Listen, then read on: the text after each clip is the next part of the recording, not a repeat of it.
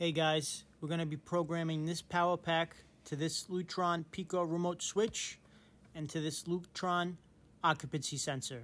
It's a very easy process. I'll take you through it step by step. 3, 2, 1.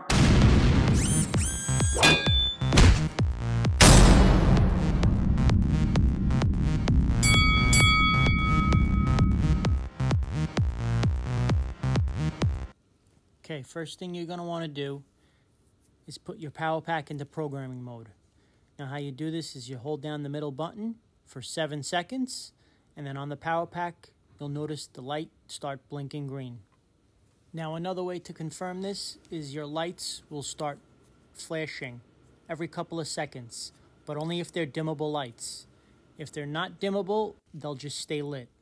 Now you're going to want to hold down the bottom button on your Pico Remote for 7 seconds as well, and you'll get confirmation that they're programming to each other with a super fast blinking light, one on the remote and one on your power pack. Also, if you have a dimmable light, you will notice that they will blink 3 times in a row. This will also give you confirmation that the programming has been accepted by the light and the remote.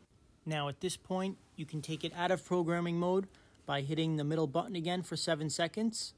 But since we have an occupancy sensor to program, I'm going to keep it in the programming mode. Now on your occupancy sensor, you're going to want to hold down the button with the little light bulb next to it. Hold down the button for 7 seconds, and once programming is confirmed, the power pack will begin flashing rapidly, and the occupancy sensor will begin flashing as well. Now if your lights are dimmable, once again, they will be blinking 3 times in a row. Now I myself have programmed up to 10 occupancy sensors and 10 Pico remotes on the same power pack. Now take your power pack out of the programming mode, holding the middle button for 7 seconds, and the LED light will no longer flash.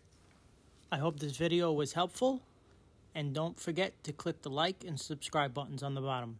Thank you for watching.